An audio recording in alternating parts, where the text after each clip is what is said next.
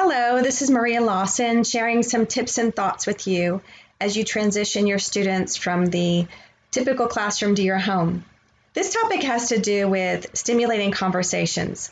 Well, we want to get our kids' heads out of their cell phone, their video game, their Kindle, laptop, the television, the news, whatever it might be, and we want to get their heads out and really have some good conversations with them. So this particular tool that we use in our homeschool is called the topic wheel, and I'm going to show it to you here. It's not real pretty. I'm not an artist, but you get the idea. So you put a topic in the center circle, and around that circle you have other circles, and in those circles are subjects. So you would insert the subjects that your children typically study. We also add the Bible on our wheel, and the goal here is to make connections. So from your littlest to your oldest to you to maybe even your grandparents that are with you or parents in quarantine, everybody can have a conversation and make a connection here. So let's look at art real quick.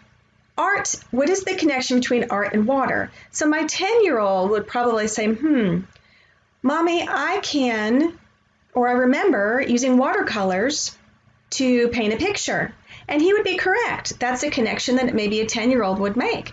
But my 15-year-old is probably going to have something different to say. He's going to think art, artists, and he might think, Monet. I've studied Monet, and I recall the famous painting The Water Lilies, and there was water in there. And he would be correct too.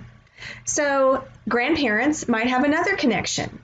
Maybe they've been to some famous art galleries, and maybe they've created art of their own and they want to show everybody. So the goal here is to make a connection, to stimulate conversation, and to make a connection between all of these subjects. And the beautiful thing about it is everybody's going to have something different to share, different to provide, and it's going to be a great time with your family to really, really dig deep into conversation and to have a very stimulating and productive one. So consider using the topic wheel.